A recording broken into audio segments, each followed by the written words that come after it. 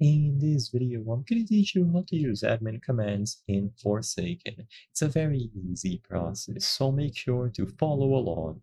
For you to have access to the command panel and use admin commands, you will have to create a private server. So if you don't have a private server, go to Forsaken's page on Roblox, scroll down, and in here you will find the servers category. So choose this option and you will be able to create a private server. Now, I have already created one, so I cannot showcase this process in full, but as soon as you choose Create Private Server here at the top right, you will give your server a name and it is going to appear on this list.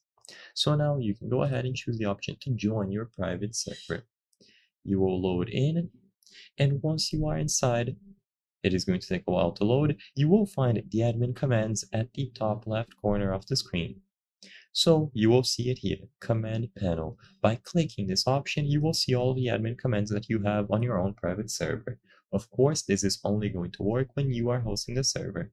So the very first thing is going to be kick player. So if there is someone on your private server that you want to kick, you just choose them from the list and then execute. So after you select, you click on the execute button. You can kill someone and you can do this in the lobby as well. You can send an announcement, so you can type up, for example, hi, and as you can see, this is the message that everyone is going to see. It appears here. You can make someone into a survivor or killer. So if I make myself a killer, for example, this animation will play out and I'll be able to be the killer.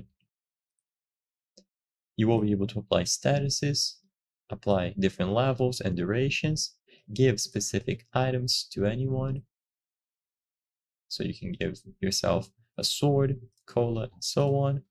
You can ragdoll someone, force the next map, next game mode, next killer, and a bunch of other options related to the round. Like I said before, these commands are going to be available when you are hosting a private server, and you will be able to use them at any time by opening up the command panel. So I hope I was able to help you. If this video helped you, please consider subscribing. As you can see, 83% of the people watching our videos are not subscribed. By subscribing, you can help us from the channel make higher quality videos. Thank you for watching, and I'll see you on the next one.